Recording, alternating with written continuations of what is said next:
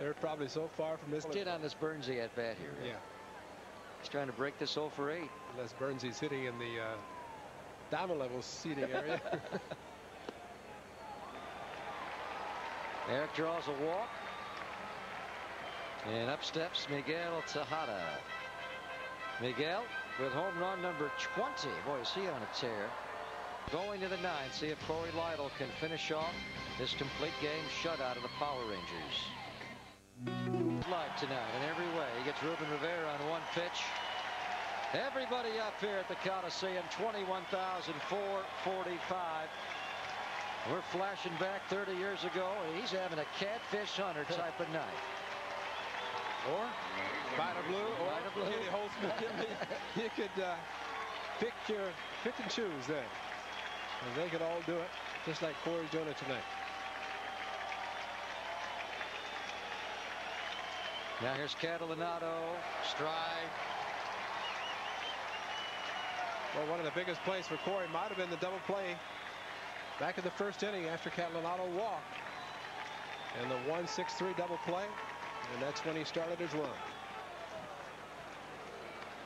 This would be a first for Cory Lidle. He has never pitched a shutout in the major leagues, even in the minor leagues.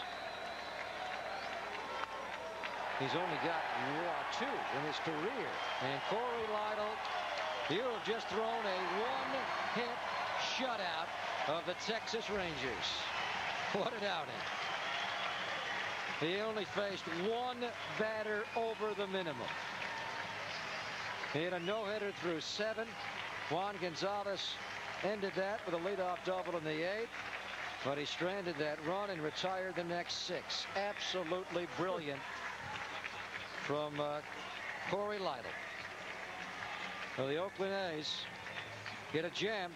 Miguel Tejada, Scott Hatteberg, and Mandai all hit homers, and the A's with a 10-0 rout of the Texas Rangers. And they did it in 2 hours and 32 minutes, and that's with putting a 10 spot on the board. The bullpen all happy. They didn't have to get up and do anything tonight except watch Cory Lidle.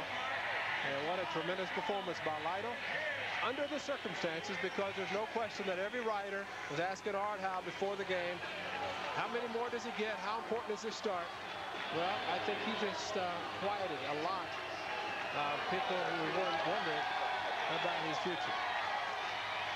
What a tremendous outing. Everybody wants to get a piece of him. He clearly is the man of the hour. He's making his way over to talk to Glenn Kuiper.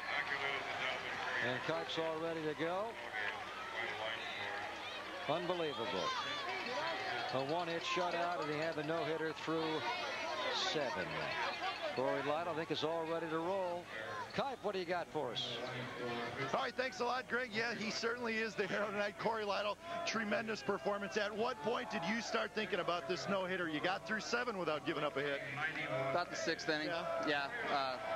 I was just making my pitches tonight. They were hitting them, but they were hitting right at the guys, so everything went as planned. And take us through the at-bat to Juan Gonzalez. Hey, this guy's a great hitter. He may be a Hall of Famer, but hey, you got through 7. That's not too shabby. Well, I started him off with curveballs early in the game, and it would have been a shame to go off speed if he's looking for it. And I just tried to sneak a fastball by him, and I think he was geared up for the fastball. And Cory, maybe the most impressive thing outside of giving up just 1 hit, 13 ground ball outs, including a double play. That's a good sign for you, so everything had to be working tonight. That's a real good sign for me. I've been getting a lot of pop flies early in the season, and I couldn't figure out what I was doing wrong, but I changed my angle in my shoulders a little bit and been getting a lot of ground balls lately, so everything looks like it's going to turn around. Yeah, this has to feel awfully good because it has been a little bit of a frustrating year for you. You had a great second half last year. Maybe this will get you going in this second half. Definitely. I'm going to take this and roll with it. All right, thanks a lot, Cory. Great job tonight. Thank you. All right, guys, back to you.